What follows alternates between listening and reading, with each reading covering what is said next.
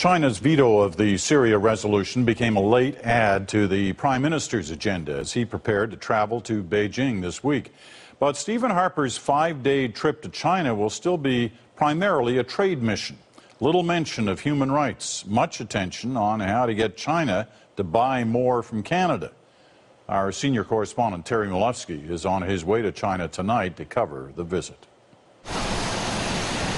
So much has changed since Stephen Harper famously declared that he would not court China by selling out on human rights. I don't think Canadians want us to sell out important Canadian values, our belief in democracy, freedom, human rights. They don't want to sell that out to the almighty dollar. But 5.5 years later, the almighty dollar is looking pretty good.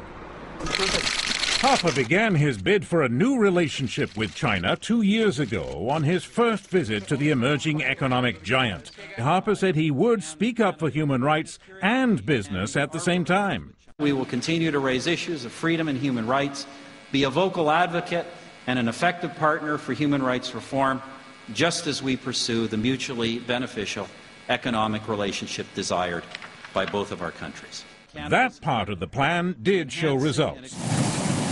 Today, China has emerged as a massive investor in the Alberta oil sands. At the same time, the floundering U.S. economy has led Harper to see China as a crucial new market.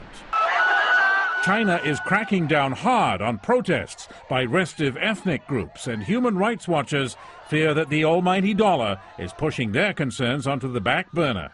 And we want to convey the message as to how vitally important it is that the deeply troubling human rights situation in China be a central focus of his trip.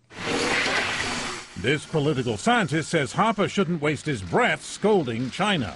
They've made it clear time and time again that they're not going to be lectured to, and they think that the time has passed for them to be lectured to. Instead, the Chinese think it's time for the traditional reward for good behavior, a couple of pandas for display in Canadian zoos.